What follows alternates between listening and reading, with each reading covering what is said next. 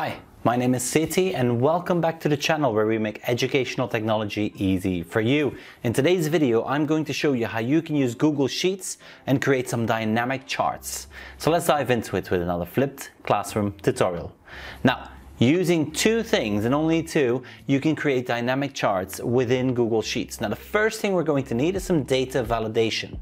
Then we're going to use the data validation to create a dynamic chart. Let's open up a Google Sheets and let's have a look at some raw data. And as you can see here, I have a list of different students and I also have some test results. Let's say that we have maths, English, and ICT or computer science. Now they have grades, and what I want my dynamic chart to do is I want to be able to change the name of the student and instantly display their results in a chart. Now the first thing we're going to have to do is we're going to have to actually create an area within our workbook where we are going to do this data validation, and that's where we're going to select our first cell. Now the area where you are going to put your data validation, that's also where you're going to select the name of the student, and that is where you're going to select which chart to display. So have it anywhere on the page you'd like to have it, and then we're going to click on that cell. Now once you've got this cell highlighted, we're going to go to data and data validation. Now here we have a number of options. Now what we want to use is list from range. So go ahead and click on that text box and then simply highlight the range you'd like to use for your data validation.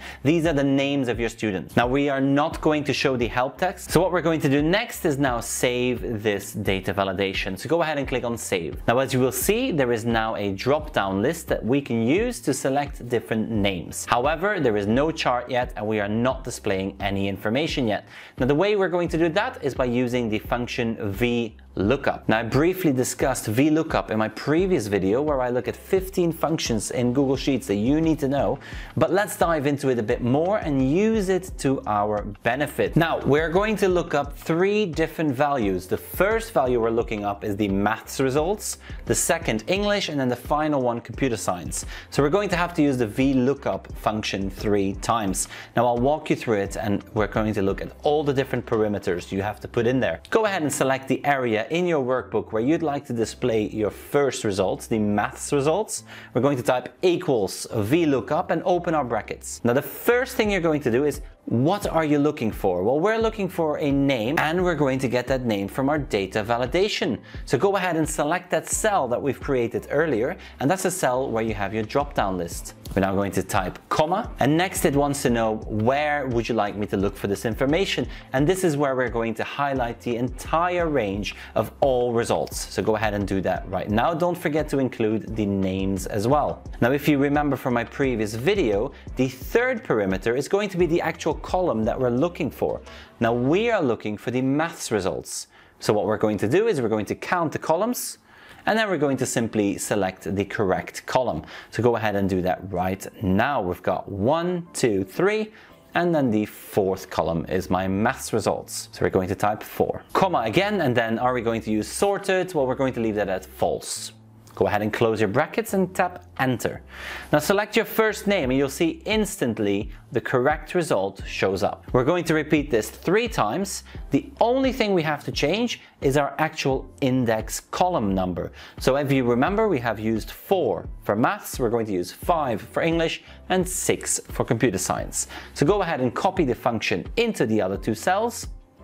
And we now have everything we need to start creating our dynamic charts. How do we do this? Very easy. We're going to simply highlight our brand new table that is now next to the raw data, and we're going to go to Insert. Once you're in this Insert menu, you're going to select Chart, and then using a bar chart or any chart you choose, you can now display this information. Now what we're going to do is we're going to actually tweak it a little bit, and we're going to change the formatting slightly. So I'm going to use a larger font. I'm going to leave the colors as they are. And I'm going to move my chart clearly in the middle of my page. Now let's go ahead and test this. We're going to change the name and let's see if our chart automatically adjusts. We're going to change the name using our drop-down box. And as you can see, the results change, but instantly that chart changes as well. So we've now created a dynamic chart that allows us to visualize any information or data that we have in our forms.